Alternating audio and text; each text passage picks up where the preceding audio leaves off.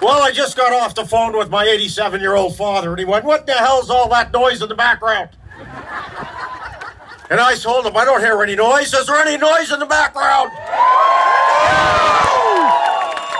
So I said that I'm here with a few thousand of my friends who are walking on the picket line at CAMI, fighting for great jobs, fighting for respect, fighting for dignity, fighting for all the things that we rightfully deserve.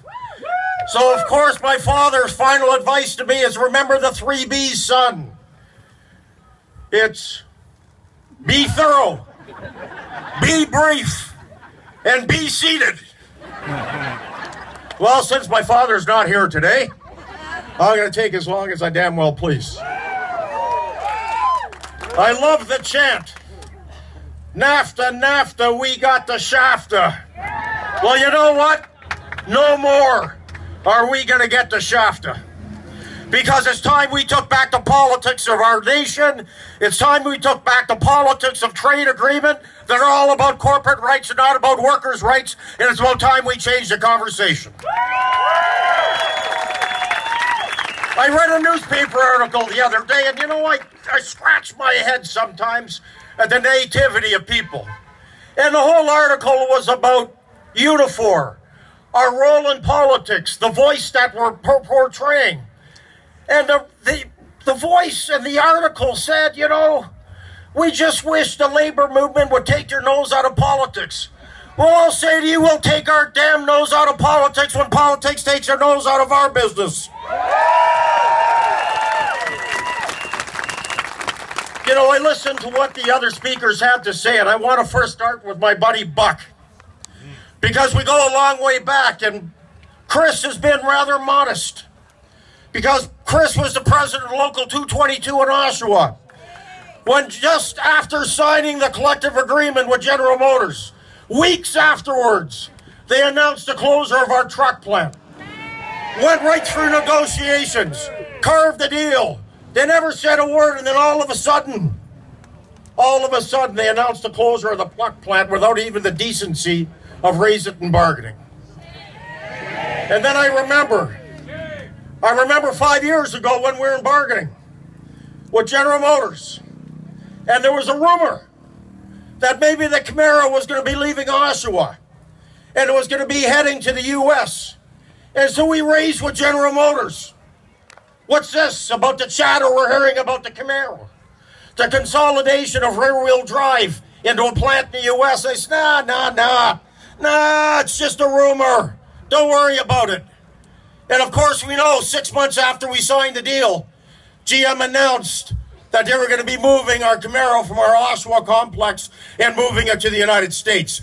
So when General Motors tells us in 2017, don't worry about the Equinox, well then I'm damn worried about the Equinox. Because we're not going to get fooled again, and we're not going to get fooled by the employer that doesn't respect the contributions that we have made for so many years. So today, of course, the media is lighting up.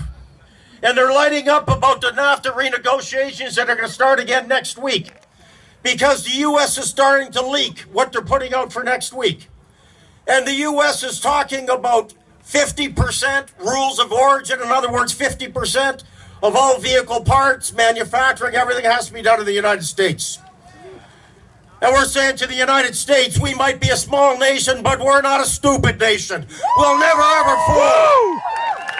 And then they're talking about, and here's the foolishness. They're talking about raising the rules of origin to 85%, which frankly, that talks about moving jobs from Europe, from Asia, back to the North American market. But the facts are, if we don't fix the fact that Mexican workers make 65 cents an hour, they make $2 an hour in assembly plants, then those jobs will leave Europe and Asia, but they'll just go to Mexico unless we fix the real problem, which is the wages for working class people in Mexico.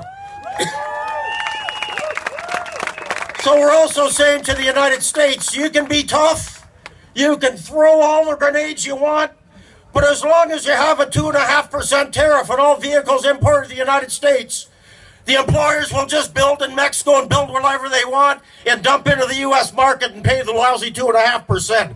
So the first thing that the U.S. has to do before they can learn how to bargain with Canada, they better learn how to bargain with themselves. So we're going to be in Washington next week. And once again, we're going to spend a lot of time talking about the poster child for what's wrong with NAFTA.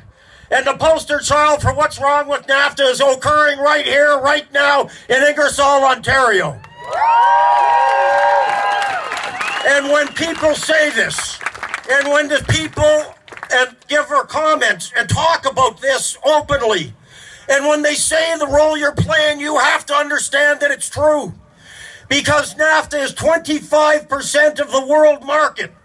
And if we can get it right in NAFTA, and if we can make sure that it's a progressive workers' agenda, and if we can make sure that we can stop the exodus of strong manufacturing jobs from Canada, if we can get it right here in Canada, then we can get it right everywhere across the world, and that's why this is so important.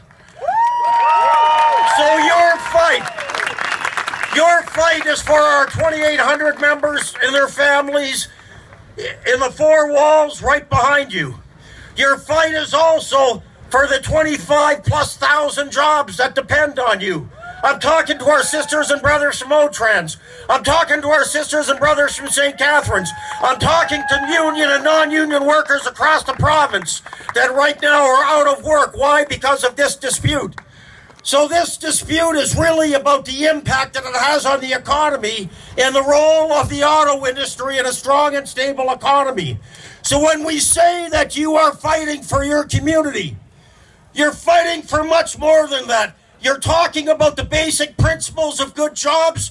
You're talking about a progressive trade agreement. You're not only making the fight on behalf of your community, you're not only making the fight on behalf of our country, but you're making the fight on behalf of working class people across the world that are demanding trade agreements that benefit workers and not just corporations.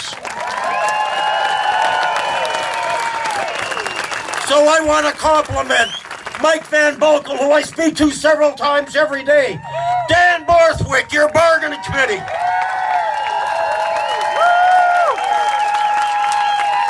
But more importantly, we can't do this without you. Because we understand what this is all about. This is about solidarity. This is about us understanding the fight. And this is about us being determined, as we say time and time and time again. This is about us lasting one day longer. Let's get it done, sisters and brothers. Thank you for your solidarity.